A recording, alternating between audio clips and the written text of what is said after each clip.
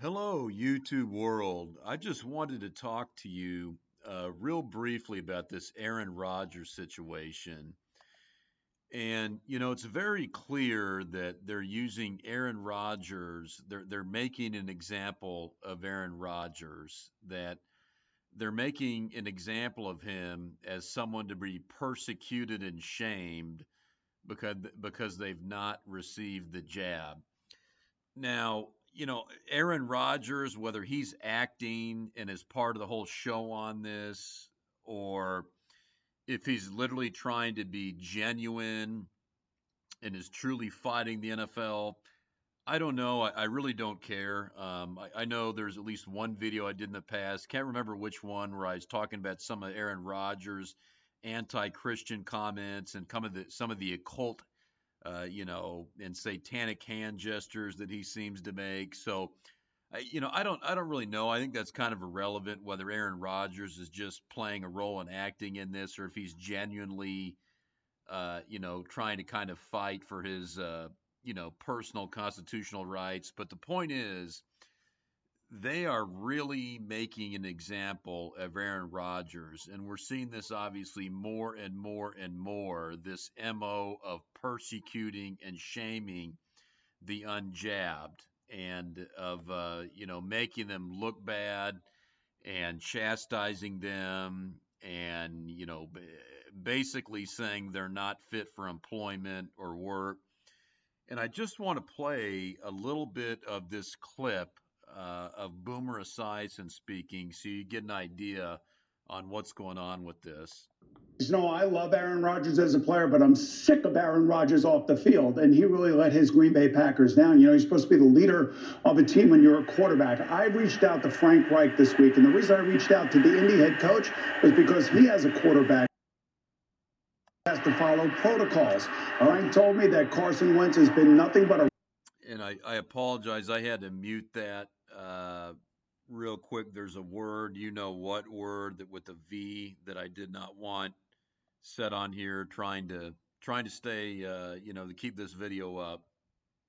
Has been nothing but a role model under the conditions that the NFL has set forth. He's protecting himself, and he's protecting his team, and he's leading his team, even though they're not the number one team in the NFC, like Aaron Rodgers is. And for him to go to a Halloween party unmasked and put himself in that situation is the things that leaders don't do. So whether you're upset about Jordan Love being drafted, or whether you're upset because your way of immunizing yourself, nation, you have let down the Green Bay Packers. Carson Wentz, he wears a mask everywhere he goes. Everywhere he goes. He protects himself. Now, if you would I had to mute that there again for a moment. have watched on Thursday night against the Jets, he wears a mask on the sideline a lot, and then after the game's over, he'll put the mask on. So he's taken the league following seriously. The protocols by the book. Right, and by the other part of this also is, remember. So you've got Boomer Esiason applauding and just growling over Carson Wentz, who apparently is another player that has not received the jab. And he's talking about how he wears that mask everywhere, wears it on the field, wears it during interviews, wears it when he's, in the bathroom, whatever. And just applauding, what a great example Carson Wentz is. Carson Wentz publicly proclaims himself as a Christian. You can't serve two masters. So Carson Wentz, are you really serving the Lord and representing the Lord by, proudly donning that face diaper all day, every day? So, Boomer Esiason using Carson Wentz as the prime example of an upstanding unjabbed player, because he wears the mask 24/7. He does all these ridiculous things that the NFL wants in their protocols. Remember that the NFL has put cameras in every single building.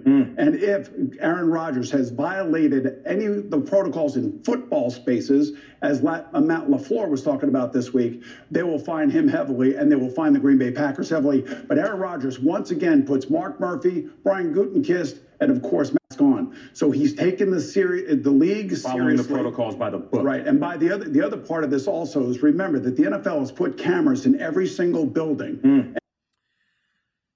This is a pretty creepy part. Then, Boomer Esiason goes on talking about how the NFL has put cameras in every single building for every team to videotape these players to ensure they're, following these insane CV19 protocols. And, Boomer Esiason saying how great this is and how they've got all this on video and that they need to nail Aaron Rodgers if he's violated any of the protocols.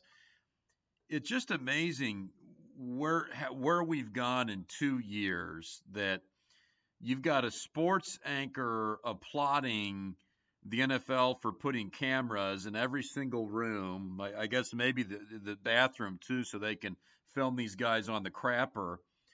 But saying how great that is, and that they need to go back and review the video of these cameras that are in buildings, and albeit in private rooms, whatever, locker rooms, training rooms, uh, when these guys are doing private things, that he's applauding it and a proponent of it. Boomer Esiason applauding this Orwellian Big Brother police state. It's just unbelievable, the propaganda and how far we've gone down the hill in 2 years. That this is, Boomer Esiason just proudly applauding this communist police state and just railing against anyone who is standing up for a constitutional right. And Aaron Rodgers is obviously the target here. And they've been the entire sporting world, at least mainstream media, has been just railing on Aaron Rodgers and using him as an example. This is another one. I'm not going to play the whole clip, but this is Ryan Clark. I think that's his name on ESPN. Aaron Rodgers was deceitful, and he was deceitful purposely.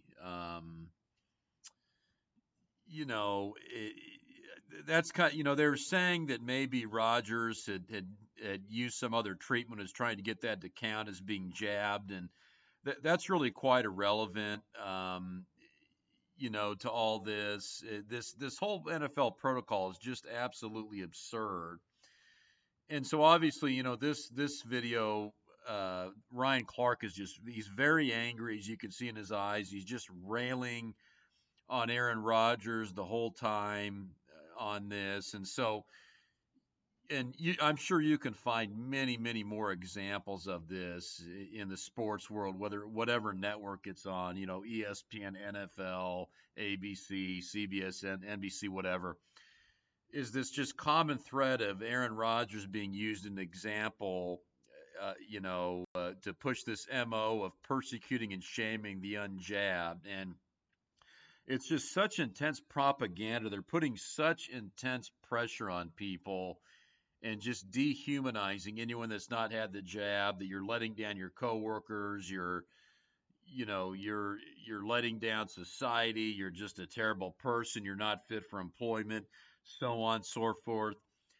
Really, to me, very, very similar to how they treated the Jews in Nazi Germany. So, I just thought it was interesting. Aaron Rodgers, I don't know if he's just kind of acting and playing along on this, or if he's truly trying to stand up for his rights. Doesn't matter.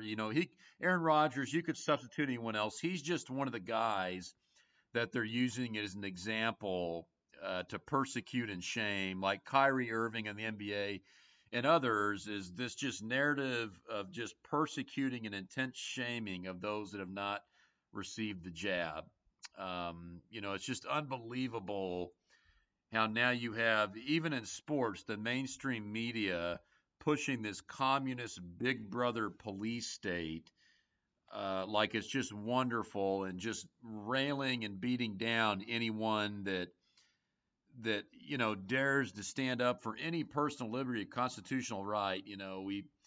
Once again, Boomer Esiason applauding the NFL putting cameras in every single room in all these buildings, and looking over your shoulder every time you fart or sneeze, like Big Brother. So really incredible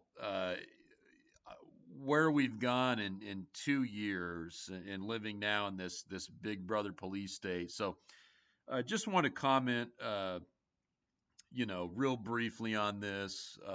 Looking to do some more videos here real soon, hopefully. And just want to remind you that Jesus Christ is Lord. We are truly living in the end times, and if you don't know the Lord, I just really encourage you today. Just look to Jesus Christ, repent, ask Him to forgive your sins and to save your soul. For He truly is faithful and He will. So take care, and I'll talk to you real soon.